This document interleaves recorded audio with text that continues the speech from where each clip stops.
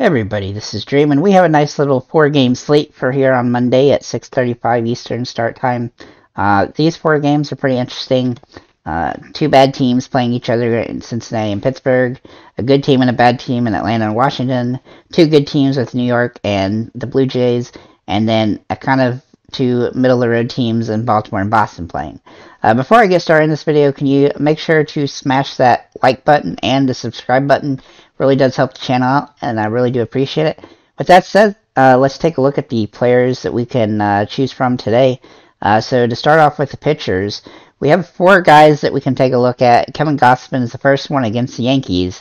Now in two games against the Yankees, he's got 23 and 30 points, fantasy points against them, which is actually pretty good. It's still a little bit risky, but he has 7 and 9 strikeouts in those two games. So he's an interesting situation. And he's also been pitching pretty well as of late. Then Severino for the Yankees against Toronto. He's had 3 games against Toronto where he scored 24, 16, and 15 fantasy points, including 6, 8, and 9 strikeouts in those games. I think that both of these guys are not ideal situations, obviously, because Toronto and New York Yankees tend to be good scoring teams, but they are the best two players on the pitching field today. But I have two other guys to mention. Bryce Elder is one of them for Atlanta. Now he hasn't been particularly great this season, but he's only pitched he's only started 4 games, and I believe, and in the last 3, he's had 18, 23, and 30 fantasy points. One of those games against Washington, and his one other good start, other kind of decent start, the first game of the year was against Washington as well, where he had 15.2 fantasy points. Now these other games where he started, he didn't do near as good, but they were against a couple of better teams like San Diego and Texas, and he's been good against Miami and Washington this season. So he's kind of an interesting option today just because he's going against a really bad team. But I do think that a couple of the hitters on Washington are going to have some opportunity. And then we're going to look at Ronzi Contreras. He's one of the safest options on the slate that's cheaper, aside from Elder. In 2 games against Cincinnati this season, he's got 26 and 12 fantasy points. Both of those games are actually at Cincinnati, which is a harder place for players to pitch at. So I do like him in this particular matchup. It's not super ideal because he doesn't get a ton of strikeouts usually. He's very hit or miss on the strikeout situation. But overall, I still think he's somebody you have to take a look at. And then for the catchers, I have 4 different options here for you. Adley Rutschman for Baltimore against Boston. He's been averaging 9.5 the last 10 with 2 home runs in those games. He's been hitting pretty well, and this game is going to be fairly high scoring, I think. Then we're going to look at the 2 Atlanta catchers, Contreras and d'Arnaud, both of which are hitting pretty well. Both over 300, both around 8 fantasy points a game, and both have home run potential in this particular situation. And then for a cheaper option, I have Reese McGuire for Boston. If he does play, he's averaging 8 fantasy points for the last 10 games, including 3 home runs. It is the kind of pitch or catcher I like to put in there when I need to save money. Just somebody who's been hitting the ball well, and there's just not that many guys that have been. Now, if Danny Jansen does start for Toronto, he'd also be a good option. He's hitting 7.4, 321 for the last 10, but he doesn't always start, so we'll have to see about that one. At first base, we have Ryan Mountcastle against for Baltimore against Boston. He's hitting 300 the last 10, but he hasn't been playing every game. But as you can see, he's had some pretty solid games, but then he's also had a couple duds. But I still think he's in a great spot here, so he's somebody you got to consider. Then Rizzo for the Yankees. He's in a pretty good spot. He's averaging almost 9 fantasy points a game, and he has home run potential in this matchup. And then we'll look at Joey Menendez for Washington. He's one of the guys that I like for Washington. He's just been hitting the ball extremely well, including in 3 games against Atlanta. He's had 15.7 fantasy points a game. And this is the type of situation where I think he has home run potential. He's been hitting the ball extremely well since he came up. He's one of the best young players on that team. At second base, we have Kiki Hernandez. He hasn't been hitting the ball all that well lately, 6 fantasy points a game. But he's in a good matchup here, and this is the type of situation I like to utilize him. Plus, he's inexpensive. And then Gleyber Torres for the Yankees. He's in a good spot. He's averaging almost 14 fantasy points a game the last 10. He's absolutely just been playing great, and so he's in a really good spot here. And then we're going to look at Kevin Newman for Pittsburgh. Against Cincinnati, he's averaging almost 7 fantasy points a game, and he's been pretty solid against Cincinnati this season. And he's been on a roll as of late as well. At third base, we have a few good options. Two expensive guys in Devers and Riley. Devers is averaging almost 8.5 fantasy points a game, and Riley is averaging almost 7 fantasy points a game. But Riley's been really good against Washington this season, and he has been in a little bit of a slump, but he's been having some pretty good games as of late, starting to hit the ball good again.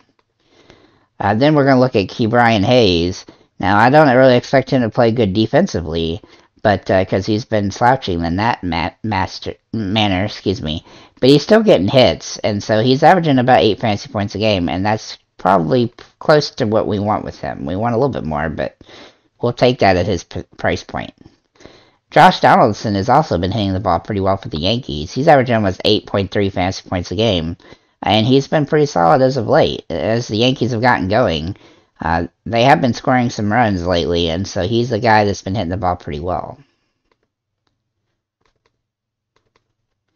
At shortstop, I really only have 2 good options here, and Xander Bogaerts is the first one. He's averaging about 7 fantasy points a game, which obviously we would like him to be higher than that based on his price.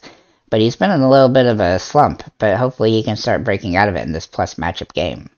The other option here is Gunnar Henderson, who's been hitting the ball pretty good lately, averaging almost 7 fantasy points a game. He's a little bit cheaper than Xander, but he's been kind of going boom or bust a lot lately. He got through a little slump where he was not very good, and then he hit a couple home runs, and then kind of go into another little slump. But he's in a nice plus matchup here. In the outfielder situation, we have Aaron Judge, obviously, for the Yankees. This is the type of slate where I might try to fit him in here somehow, just because if he can hit some home runs, he's definitely going to pay off. But he's not been great since he got to 60 home runs. Then Cedric Mullins, he's in a pretty good spot here. He's averaging about 6.5 fantasy points a game, but he's been a little bit slumpy as of late. Verdugo for Boston's actually in a pretty good spot here, and he's probably starting to hit the ball again after being in a little bit of a slump. He's had 2 really solid games. Springer is another guy I like here for Toronto. Another guy that's hitting the ball extremely well. 300 over the last 10 games, 11.4, and he's got a home run potential written all over him in this particular matchup. Tommy Pham for the Boston's also in a pretty good spot, and he's been hitting 215, but he's hitting some home runs, and that's what we really want in this particular situation. And this is a really plus matchup game, so you have to take a look at Boston and Baltimore. And then we're going to look at Austin Hayes for Baltimore. Now, he's been hitting the ball not so great lately, but he's still in a plus matchup here, and he's been good against Boston this season. I look for him to bounce back against this sad pitching.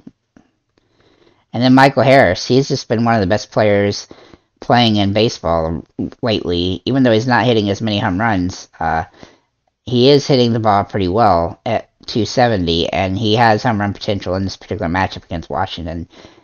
Team that he's, had 13 fantasy points a game this season in 13 total games. I really like him in this particular matchup. Overall, I think this is a pretty solid matchup. I did want to mention one more guy here. Where'd he go? Where's the Yankees? Yeah, so Oswaldo Cabrera, he's averaging 11.6 fantasy points a game. And even though he's not been good against Toronto, he's been good lately since the Yankees have got going. But he's kind of been or bust, so just be aware of that. But overall, like I said, this slate is pretty small. So you're going to have to, pick and choose who you like the best. But overall, I think this is a pretty easy, interesting slate simply because pitching is going to be very difficult to choose. And especially on DraftKings where you have 2 pitchers. You get the benefit on FanDuel of only having to pick one. So I think you probably want to pick one of Gausman or Severino, and then one of either Elder or Contreras to really make a decent lineup on this particular slate. Right now I'm probably leaning towards Severino and Elder, but you can make an argument for any of those 4. So with that said, I want to say again, thank you guys for liking, commenting, subscribing. I do want to shout out the Patreon people here real quick. Gerald P, Patrick B, Andres B, and Peter E. I really do appreciate you guys joining. And make sure to check out the Discord in the description, everybody. We're having a lot of fun in there, and so if you're interested in that, then come and join it. So anyway, thank you guys again, and have a nice day, everybody.